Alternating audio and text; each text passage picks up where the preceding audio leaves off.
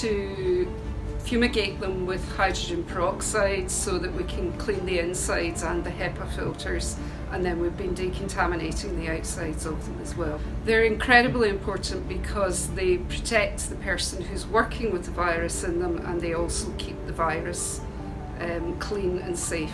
It's sad in a way that we have to have this massive impact on society for all of us to realise how great we work as a unit, and really the Biodiscovery Institute is just a hub of collaboration and dynamism in the research, and I love it.